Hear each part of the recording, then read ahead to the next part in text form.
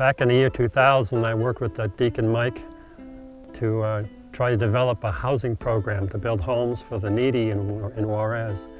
My background was engineering, and some experience, I coupled that with some experience I had with Habitat for Humanity in the United States. Poor people in Juarez live in houses made out of packing crates and cardboard.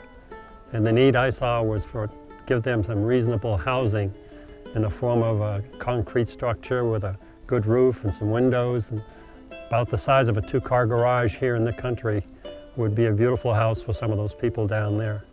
In Juarez, everybody thinks it's just hot there, but we lived there for the year. And December, January, and February, it got down to like 26 degrees. Now there's no central heat. If you're in a pallet and cardboard house, you're pretty doggone cold. But the houses we build give them 2 doors and 2 windows.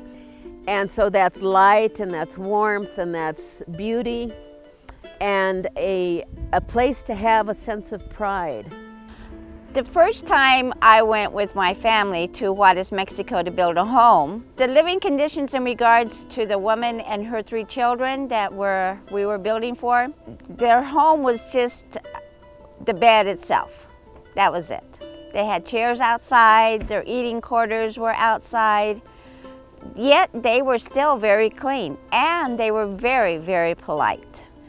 At the end of the build, she was crying. We were crying. Her home was completely done, and we had done it. I mean, it wasn't the perfect home, but it was her home. Mi vida es muy diferente después de haber recibido mi casa porque tenemos ventanas, tenemos una puerta, anteriormente no tenía ni una ventana, piso de cemento, y antes teníamos de tierra. Yo conseguía pedazos de alfombra para que no se aterraran tanto mis hijas. Lo primero que dije fue gracias a Dios y a las manos americanas que me ayudaron. Yo ya podía salir a trabajar con más confianza, dejando a mis hijas encerradas y más seguras. De entonces a la fecha se ha ayudado a 286 familias. Y ha impactado mucho a esas familias. Les ha ayudado muchísimo el que hayan tenido una vivienda digna, porque ahorita ya tienen su vivienda y viven en una situación muy diferente a la como ellos vivían antes. Es una gente que vive en extrema pobreza. Por ellas mismas nunca podrían hacer una casa. Entonces es necesario que podamos apoyarlas, porque o construir una casa o comen. No pueden hacer las 2 cosas a la vez. Ha cambiado mucho. Se pueden ver muchas casas hechas por nosotros, pero en específico las familias, si no les hubiéramos podido ayudar nosotros, yo creo que ellos vivieran todavía en la miseria.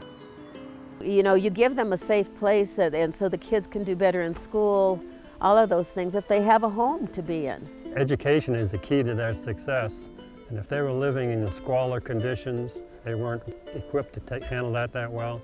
A few years after you built the house, you get to see the kids, and they're going to school, and they're all dressed nice and clean, and they're all smiling, and they're enjoying themselves.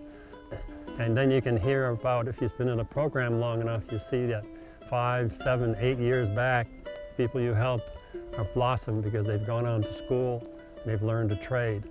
You can see that it's going to change their lives, and that leaves a mark on you in terms of encouraging you to want to be involved in the program. And it's a tremendous bonding experience with people like we're down to build a home. You come back as a team realizing that you found people that needed help and you did in turn help them.